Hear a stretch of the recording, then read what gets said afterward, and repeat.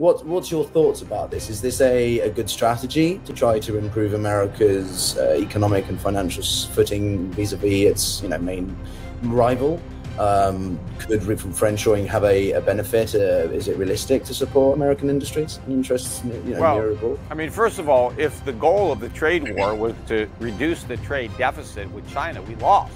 The income tax was supposed to fall on the very rich, the Rockefellers, the Carnegies, right? Those guys, the billionaire of their time. And if we had the income tax, the public was told, we can eliminate the tariffs, right? And everybody knew back then that tariffs were taxes on the middle class and the poor. This is The Global Gambit.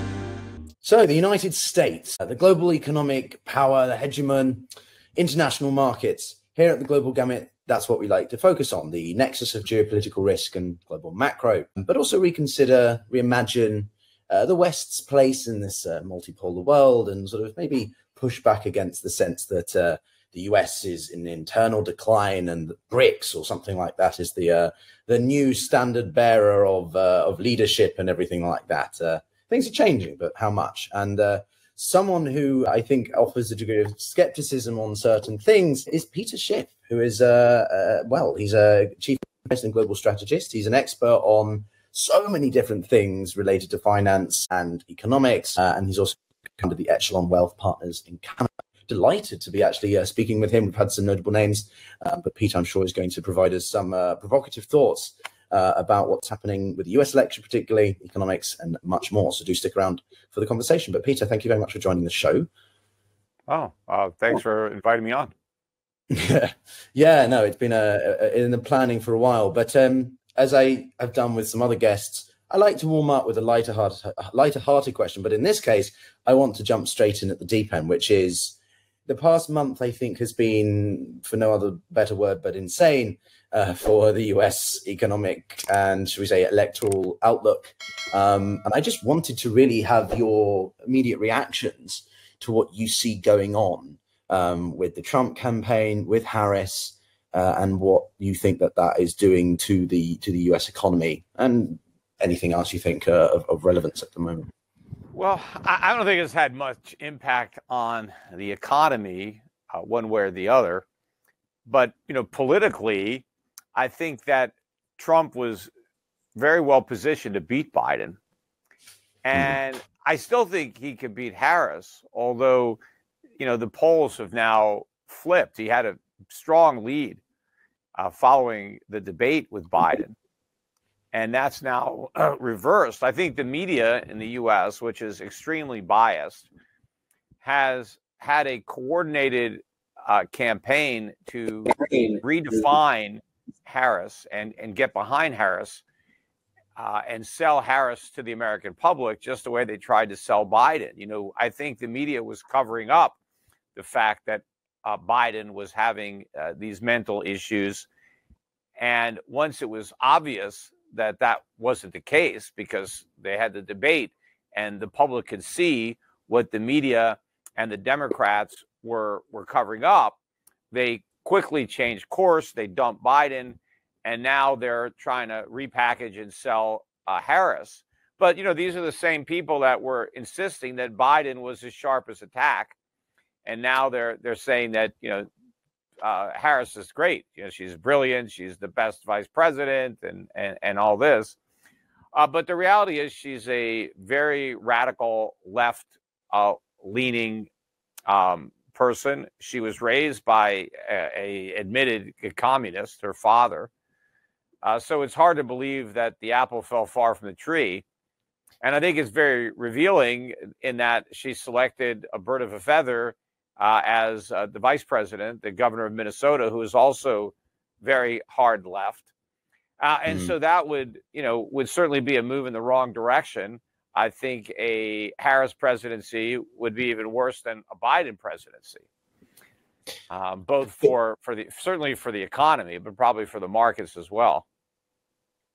But just to play devil's advocate, though, I read in the Financial Times yesterday, and there was a graphic illustrating that a lot of American voters, I guess you can question the data pool or the size of the pool, but there was a sort of suggestion that the American electorate might actually have more trust with Harris as president over the economy, even more than Biden and possibly Trump. In the past month, it's difficult to fully ascertain data given the short time frame, but you disagree with that notion, and what American voters don't fully understand why she would be worse, or Well, American voters, by and large, know the economy is in bad shape. And so that's why it was very hard for Biden to win re-election, because nobody would want 4 more years. And Trump was promising to change things. Now, Harris, rather, seems to be running out a platform of change, too. When you hear her speak, she just talks about all the things that she's going to do, which, why aren't they doing them? I mean, she's there. But I think that it's easier for Harris to say, vote for me and things will get better because I'm going to change things, than it would have been for Biden, because it's obvious that there's no change if we stay the course and reelect Biden. But, when she initially introduced her vice presidential pick, she talked about his football career and how he took over a losing team and turned it around, as if that meant he was a good man for the job. But that, is kind of ironic, because she's admitting that the situation is bad and it needs to be turned around, when she's supposed to be arguing for a continuation of the status quo, because that's what she represents. She's part of the Biden-Harris administration. She's going to actually try to distance herself from Biden, and Trump is going to try to close that gap by talking about Biden-Harris, Biden-Harris, Biden-Harris, to keep the Biden albatross around Harris's neck. And Harris wants to try to say, no, I'm my own woman. I'm not Biden. I'm going to do things different.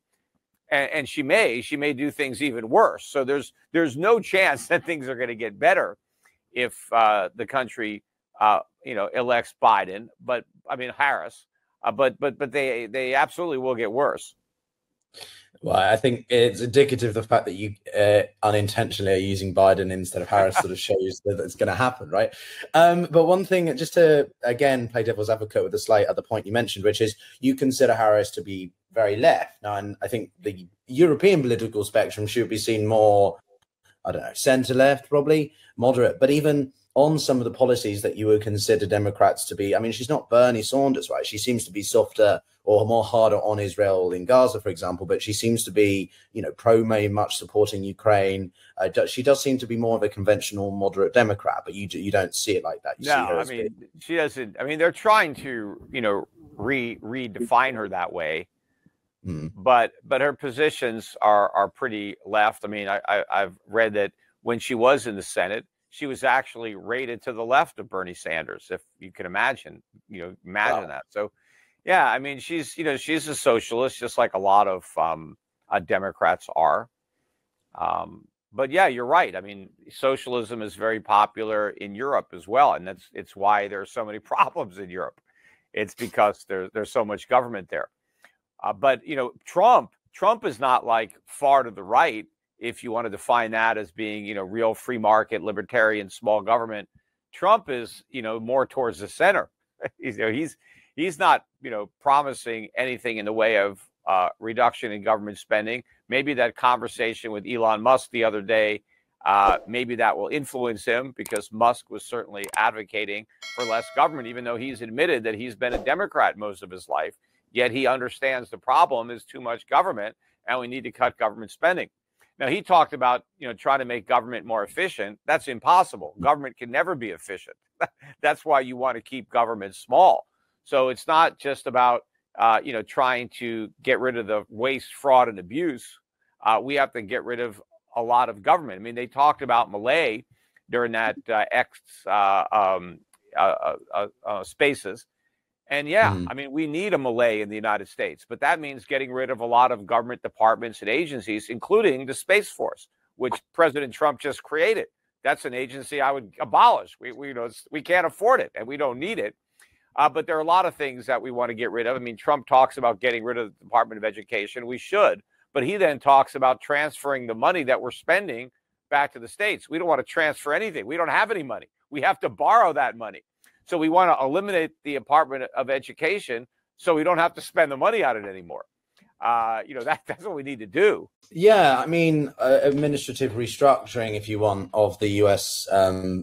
Political system is something to consider. But more specifically, I want to ask you a bit about Trump's foreign policy a little bit, or how it would influence the U.S. economy, right? Because he largely wants to be an isolationist, although I think he's backtracked a little bit and is more focusing on protectionist policies. Do you not think that that's a very risky move? I understand you want to put America first and focus on domestic industries and production and so on. That's perfectly understandable. But it's, if you go too far more to try and become almost like an autarkic state, a North Korea version, right? Isn't that a bit unrealistic and also detrimental?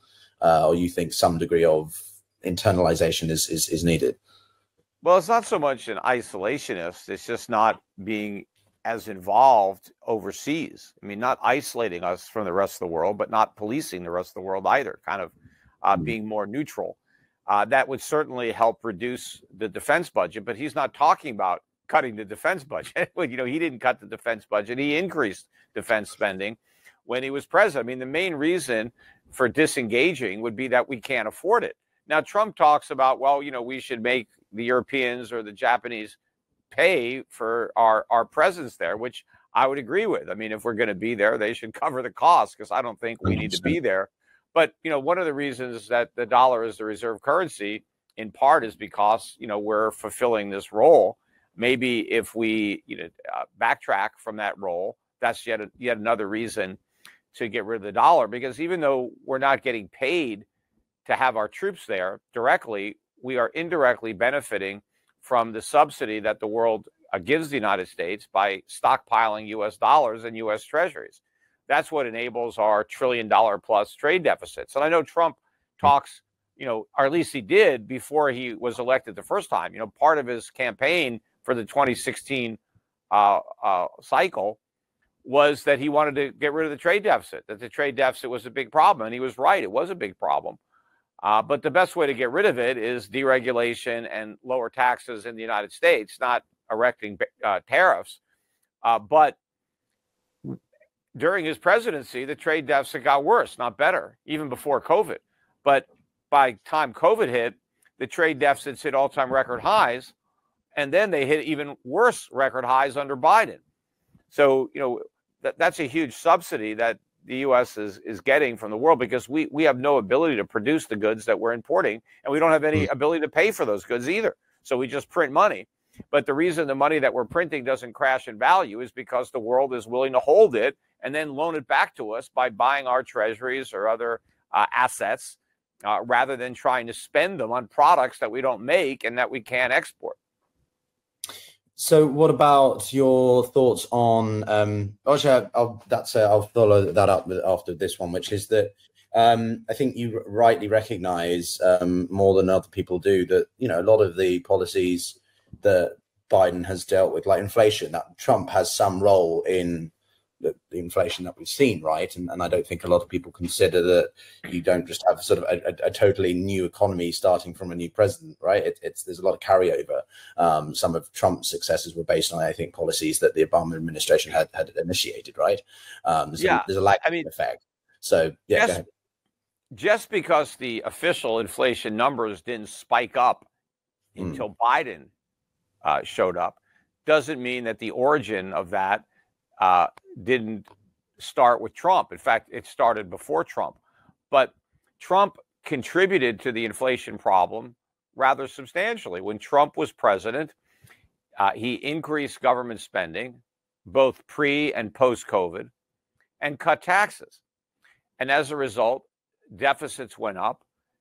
Donald Trump still holds the record for the biggest deficit for a single term for a president. Now, I think Biden is on track to shatter that record, but Trump still had the record. Now Obama did more deficit spending than Trump, but Obama had 8 years. Trump only had 4. And so the inflation, as Elon Musk even pointed out again, it is the difference between what the government collects in taxes and what it spends, the deficit. That's what causes the inflation. Because we don't get government for free. Government must be paid for one way or the other.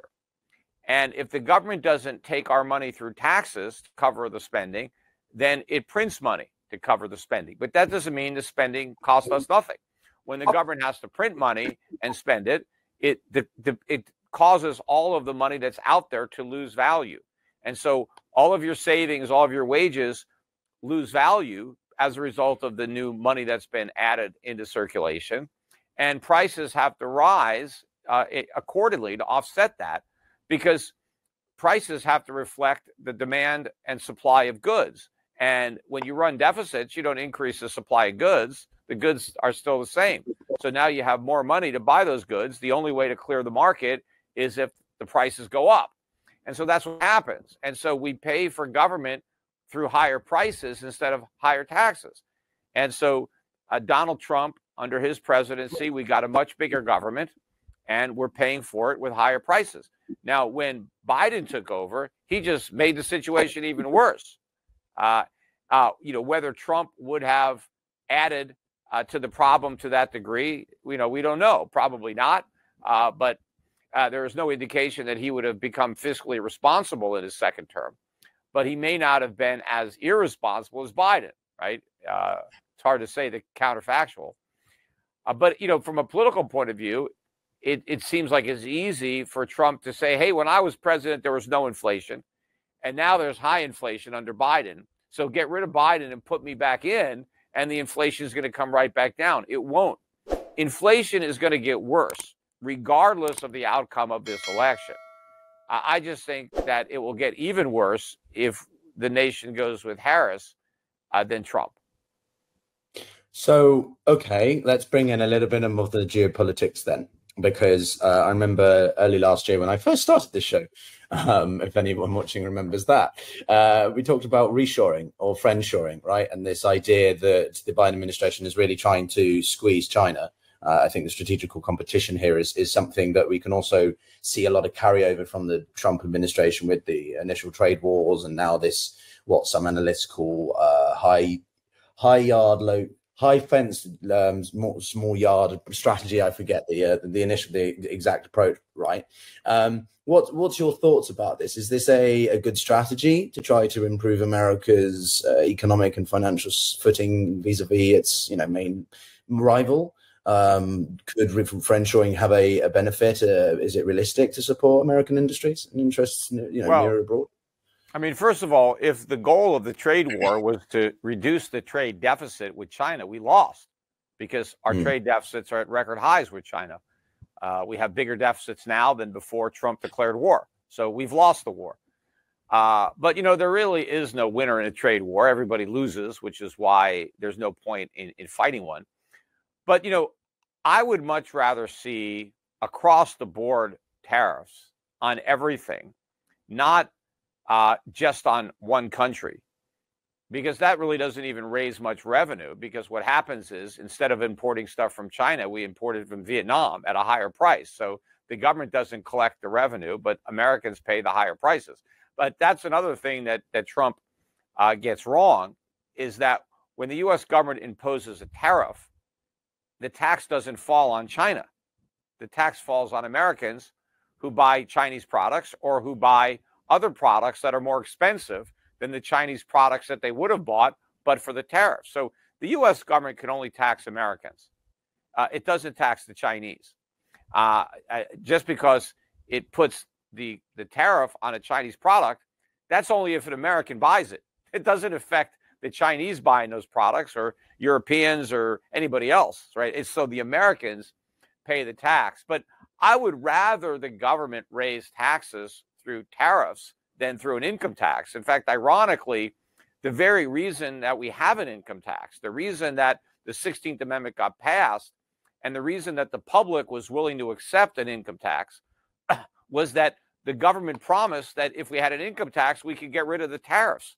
The income tax was supposed to fall on the very rich, the Rockefellers, the Carnegies, right? Those guys, the billionaires of their time. And if we had the income tax, the public was told, we can eliminate the tariffs, right? And everybody knew back then that tariffs were taxes on the middle class and the poor.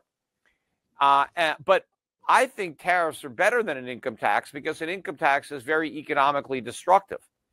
and it costs a fortune to administer. And all of that is a complete economic loss. So it's much better to tax people on what they spend than on what they earn. And so tariffs do that. But I also think that U.S. manufacturing, is uncompetitive, and it would help some to protect it from foreign competition for a while it retools. But that would be contingent on deregulation that would allow American manufacturers to regain the competitiveness that they lost. It's not an accident that so much of this production moved offshore. It's, we regulated and taxed our companies to make them uncompetitive. So maybe we could eliminate the corporate income tax. We could get rid of a lot of these labor laws that run up the cost of employing people in America, and other regulations that unnecessarily add to domestic production costs that result in people buying products overseas because they're cheaper, right? And so that may take a little time, so the tariffs could help. But they need to be across the board, evenly, on all products, not just selective products. Just like, hey, we're going to have a duty on these products, and then use that revenue to replace the income tax. But I mean, or at least a chunk of the income tax. I mean, a lot of the income tax, I don't want the revenue replaced. I just don't want the government to take that money from the private sector. I'd rather have the government leave it there. But that means we need substantial cuts in government spending, like what you're talking about in Argentina, which is what we need. We need to dismantle much of the U.S. federal government, and we also need to make substantial cuts to entitlements, something that Donald Trump has said is off the table. But it actually has to be on the table. It's important that those cuts be on the table, because there's no way to solve the problems unless we cut that spending. So I'm going to ask you a radical question then, because I know it's going to make some of your viewers or people watching go insane. But what about the idea of not an income tax, but a wealth tax? Because I remember in the 2020 election, Warren, I think, who you all consider an absolute hard left, but she posed this idea of a wealth tax that, you'd levy, I think it was 2% on households with a net worth over 50 million and 3% on over 1 billion. But it wouldn't dissuade people. Their argument was from saving and investing. Obviously, that's not something that's going to happen in the United States. But is that concept a little bit more, because of the money generated from those wealth classes would be insane, and you could pay off so much debt and deal with so many issues. What's your thought? First of all, an unapportioned wealth tax would clearly be unconstitutional. I mean, at least hopefully the court would strike it down as unconstitutional. So hopefully it's a non-starter.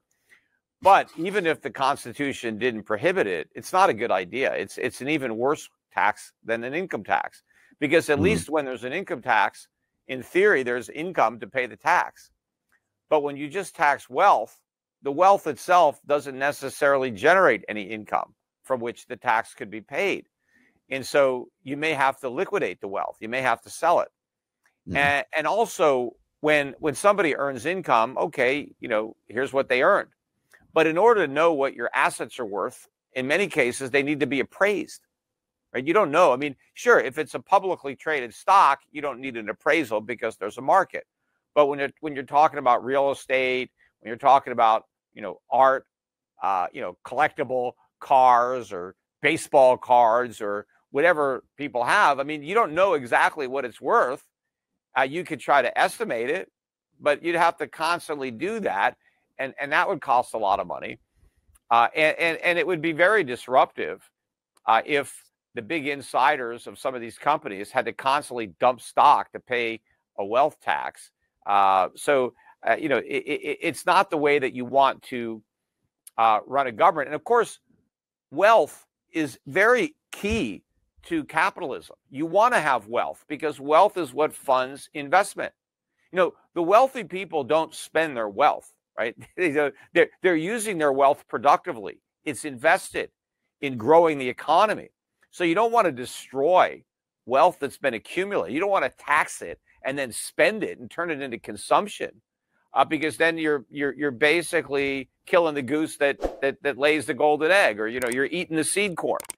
So you want to leave capital accumulate. That's why one of the reasons I hate the estate tax, inheritance tax. You don't want to destroy wealth just because the person who earned it died. You want to allow that wealth to go down through the generations where it can be used to grow the economy.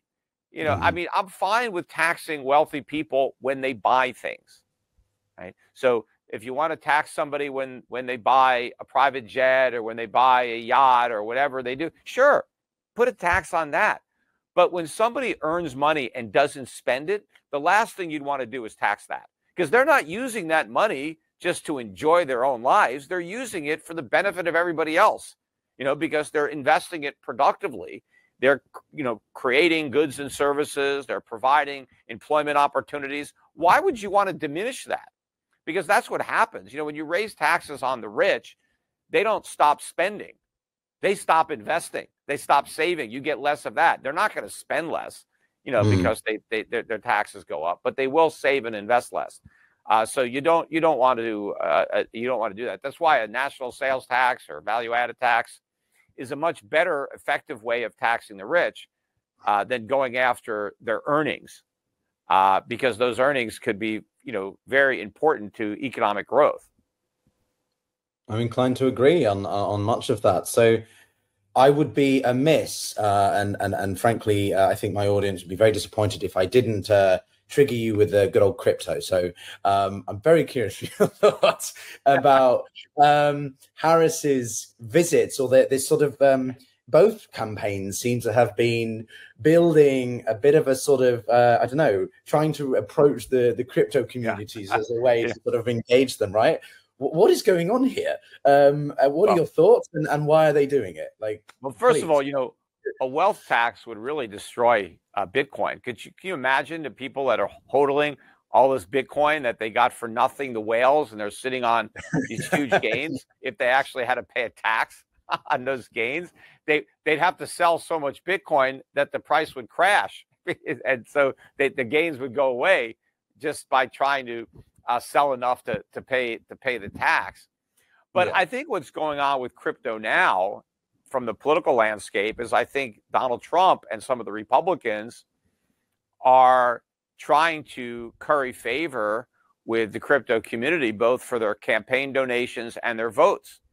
And if you look at a lot of the rhetoric that is associated with Bitcoin, a lot of it is limited government, anti-fiat currency, hard money. They focus on inflation and dollar debasement. So the philosophical core of Bitcoin is already leaning Republican anyway, Republican libertarian. And so it's a natural part of the base that they want to energize. But there's also maybe some moderates, or probably some Democrats out there that own Bitcoin. And for them, it could be a single issue, a thing.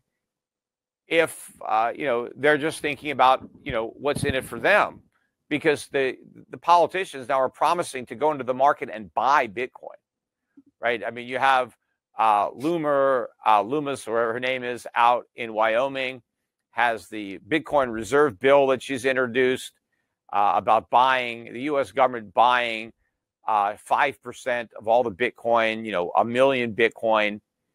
And if they were to do that, I mean, they could push the price way up, and that would benefit the people who already own Bitcoin, because they can sell their Bitcoin to the U.S. government, and make money.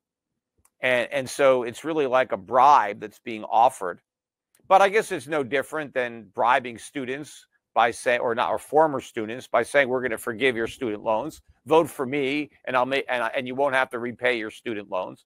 Right. I mean, that's the inherent flaw with democracy. That's why it's a very dangerous way to run a country, because people will vote for stuff like that. You could bribe the electorate, vote for me and I'll give you this. But whatever the government gives to one person has to be stolen from somebody else. Right. There's no free lunch. And so, if the U.S. taxpayer is going to be taxed to buy Bitcoin, then it's, that's where the money is going to come from. In order to do it, just like, somebody's got to pay the cost of the student loans that are not repaid. It's always that you have to rob from Peter to pay Paul. And when you do that, you can always count on Paul's vote, right? But what the key is that they try to prevent Peter from realizing he's being robbed so they could get his vote too, right? That's why they love inflation, because they don't actually have to take any money from anybody. They just take purchasing power from everybody. But then they blame it on other factors. And sometimes the government gets lucky because free market capitalism causes prices to fall. That's the natural tendency of prices, is to go down. The government could take advantage of that by creating inflation so that prices don't go down. They stay the same or they go up a little bit. And so you don't notice the gain that you missed out on. But if the government wasn't causing all this inflation, the cost of living for everybody would be much lower. And so everybody's standard of living would be much higher.